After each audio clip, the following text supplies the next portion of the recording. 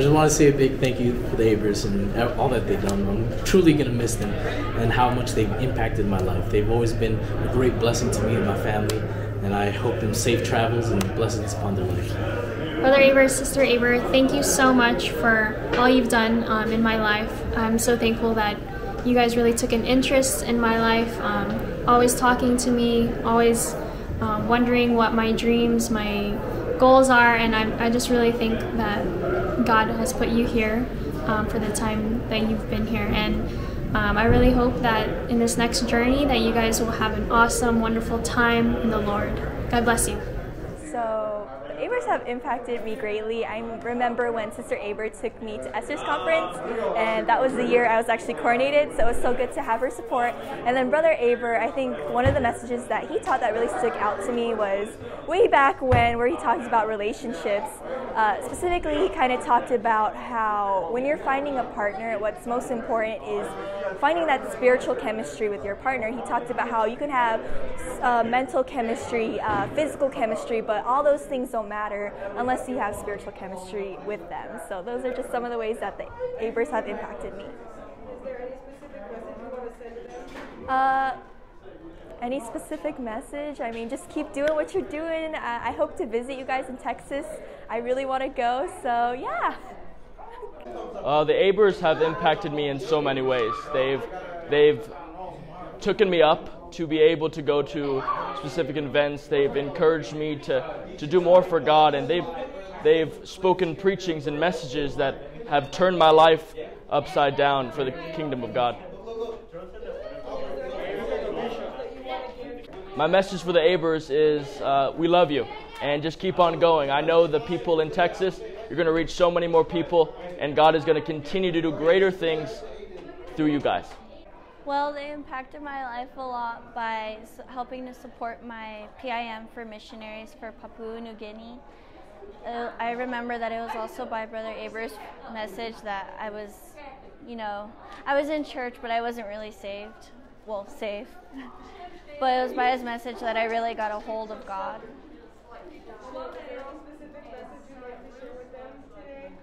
Well, just that I'm really going to miss you guys. I'm going to miss seeing Chi-Chi, and I'm going to miss babysitting him.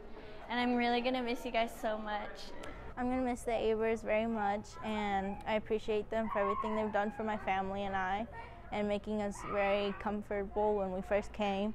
And I love their missionary stories and all the fun things that they did. And then is there anything you want to say to them specifically? The Rivera family is loving you and missing you right now. Love y'all. So a way that the Abers have impacted me in my life is through many ways. I love seeing Brother Aber and hearing Brother Aber preach on Tuesday nights, talking against being laid back and taking a day off or taking your relationship with God less seriously. He's totally against that.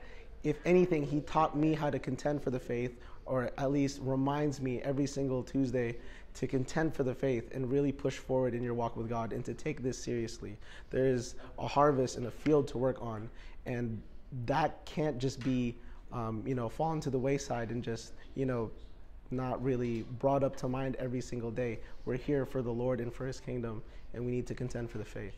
So is there any specific message you want to give to them? That I'm going to miss them a lot.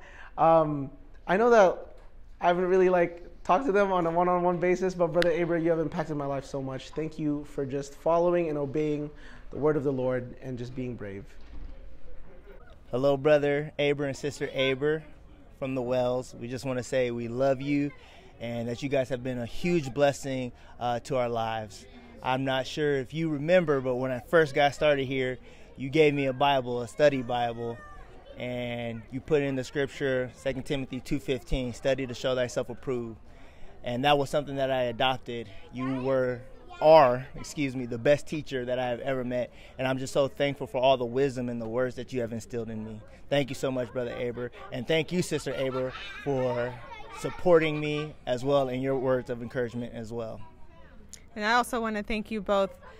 You guys were there for us in a really hard time when we suffered the loss of our child. And Brother Aber, I remember you coming into the hospital and quiet, just sitting in the room with us and just waiting for a few hours with my family and just being there, being that presence, praying with us, and Sister Aber keeping everybody updated and everyone in prayer for us, and that meant a lot to us. So we thank you for continuing to uplift us and strengthen us through the years, and as we're expecting another one now, we're blessed to share that news with you. And the Abers have been such a blessing to Praise Tabernacle, to everyone at the church, and we're going to miss you all so much. Thank you guys again. We love you. There's just too much I could say about Brother and Sister Aber. I mean, literally, the very first time I ever stepped into Praise Tabernacle was on a Tuesday night when Brother Aber was preaching, and what he preached and taught that night specifically ministered to me, and the Lord closed some doors and opened some doors that very night. And throughout the years I've known him, he has ministered to me. Such a great man of faith and a great teacher, and Sister Aber as well, such a wonderful anointing with music and singing. And for me personally, working at a hospice with them, and Sister Aber in particular just mentored and helped me and was such a great example, is always such a great example of just Christian kindness and grace, and great example of faith. I appreciate them more than they know. I just wanted to say that we love and appreciate the Abers. For me, especially Sister Aber, I appreciate her mementos and her special time she's taken with me through the years. The times they've opened up their home to us and we visited and had cell groups and gone out to eat with them. And also Brother Aber for his teaching and his jokes and his constant smiles. We appreciate him and love him. Brother Aber, just want to say love you, appreciate you. In the short time that I've got to know you, one thing I could say is that you are a man's man, and I'm just thankful for the way you've preached the word, and you preach it with truth and in righteousness and in love, and thank you for all that you've done in the short time that I've been with you, and also through all these years that you've imparted into my wife. Thank you, Sister Aber, for being a godly example to my wife and all that you've done. God bless you. Love and appreciate you. Gonna cry. Brother Aber, thank you for all that you've done for me. You've been here since I was a teenager, and I am so thankful to God for the time that I've had to learn from you and grow from you, and just to see what a man of God looks like. Thank you for how you have just put so much into me, the Word of God, and just have always encouraged me. Thank you, Sister Aber, for being such a godly woman. I look up to you throughout all these years. I appreciate all that you've done to encourage the ladies, and I look up to you, your whole marriage, you and Brother Aber. Wonderful couple. I'm gonna miss you guys so much. I love you both, and I can't wait to see what God does with you in Texas.